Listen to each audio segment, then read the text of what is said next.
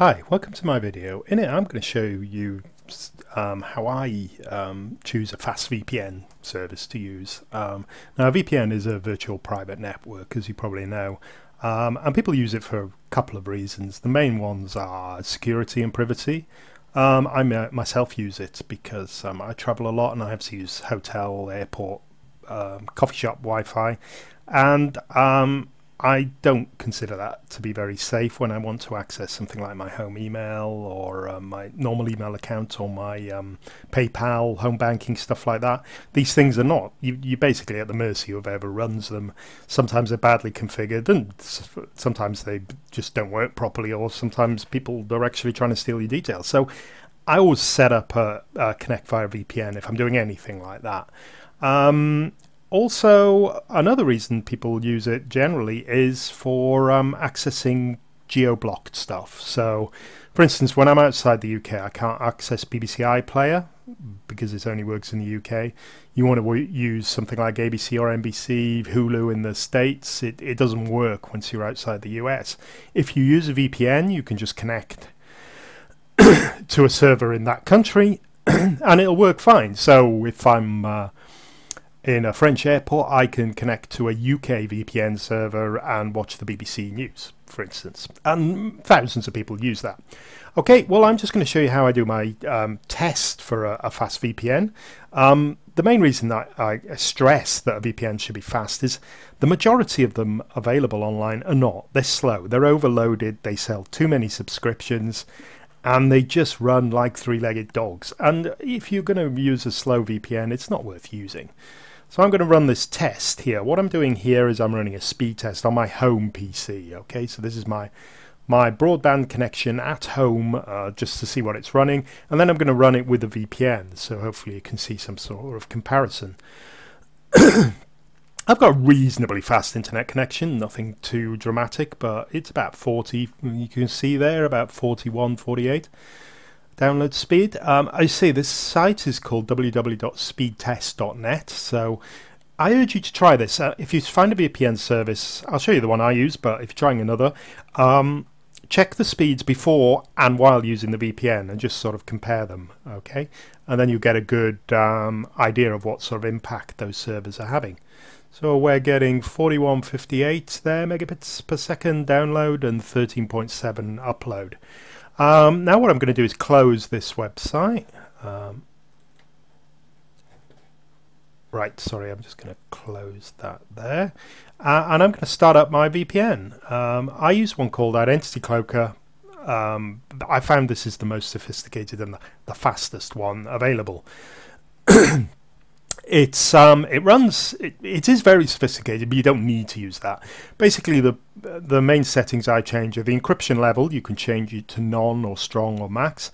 None, if you were just streaming video and you're not really protecting any details, just turn the encryption off if you want.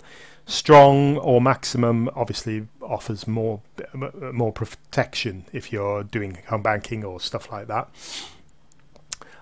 It has a minimal impact on the speed. I'll leave it as strong because I don't tend to change it from that.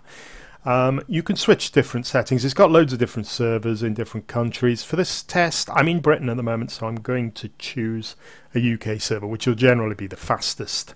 The fastest server will be the one nearest you, really, so you select which one. And I'm going to connect through to that there. Oh, no, that's a Spanish server. Don't know why I went to that. I'm going to switch to a UK server, and then I'm going to start I'm going to start my browser, and I'm going to go to the speed test application again. Let's just go to that.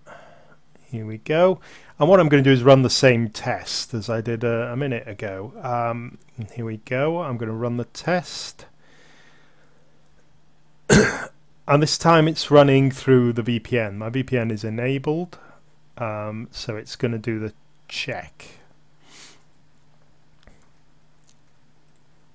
See, it's enabled here. It's got a little connection button there. Okay, so now it's downloading, and you can see the speed now, 28. The ping slightly higher.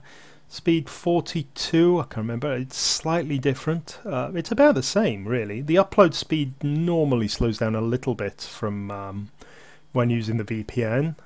So that's 2 or 3 meg/second. But the important one's the download speed, which you can see is virtually the same. The one thing with Identity Cloaker is that it does have uses a compression technology, so it can actually, in some situations, you can get a faster speed than you do. Faster speed using the VPN than you do without, which is quite unusual. You can't rely on that, but it's best to do your own test. The best test is the one you do yourself.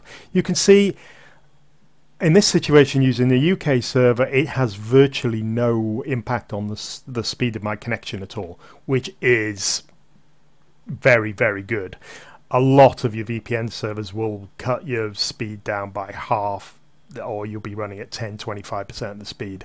That depends on your the speed of your connection and where the VPN server is located. And that's the end of my video. It's Identity Cloaker. There's a discount voucher that should appear on the screen somewhere. I recommend try the trial account first. It's only a few dollars if you're going to try it. I think it's about €5, something like that. Which you can try it for 10 days and then try the speed test and make sure it's running. You can tweak the settings on it and speed it up or slow it down, but as you can see, I don't really have to. If I was perhaps accessing an Australian website, I might have to tweak it a little bit to go a bit faster, but I never usually have any problems. I normally use US and UK servers. Okay, well, thank you very much for watching, and I hope you've enjoyed the video. Thanks very much. Bye-bye.